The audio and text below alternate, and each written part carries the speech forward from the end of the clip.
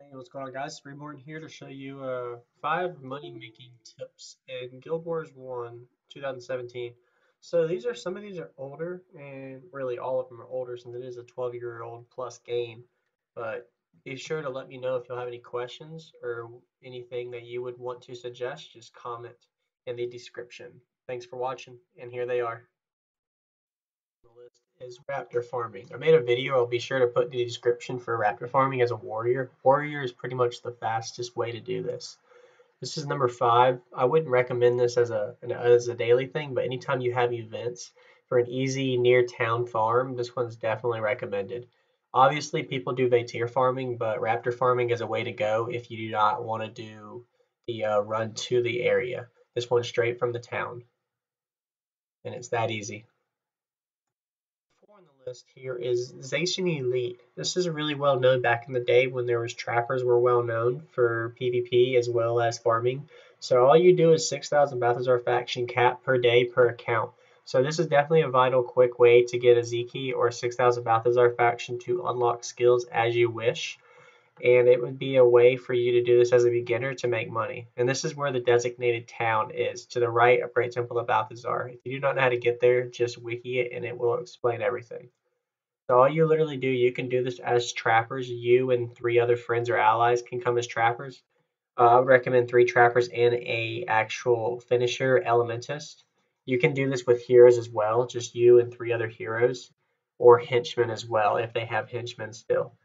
So I've always done this with allies. If I do it, I wouldn't want to do it alone just because it's more fun with a group of players. So all you would need is you and 3 others. So that's just how see how fast a consecutive win.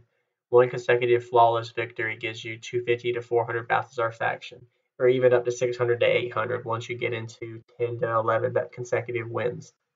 So this is only 6,000 Balthazar faction per day, but it is definitely I'd recommend something to do on a daily basis just for a small money maker to get that Zacian key or to just use for the faction that you would need to unlock skills.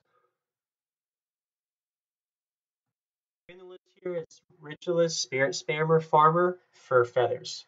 Right outside of Soothing Harbor, as you see, all you need to do is kill the enemy Tengus and savage your crest that you get into feathers, as well as feathers drop here. Numerous other random merch items you're able to farm as well as gold units, purple units, and blue units. This is a recommended farm that I would say it's good to do maybe 20 to 30 minutes a day on average, or even longer if you don't get too burned out. It's a nice farm to do, especially during event farm weeks.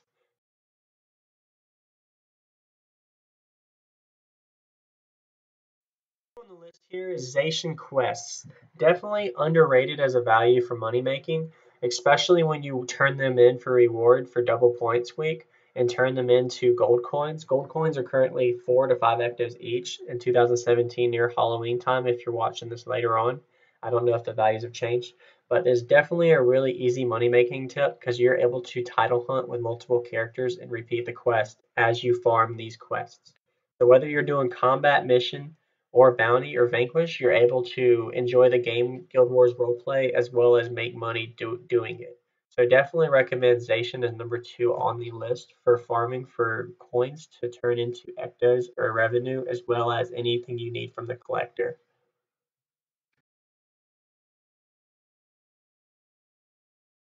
Number 1, Nick Gifts of the Traveler. 5 gifts per week per account.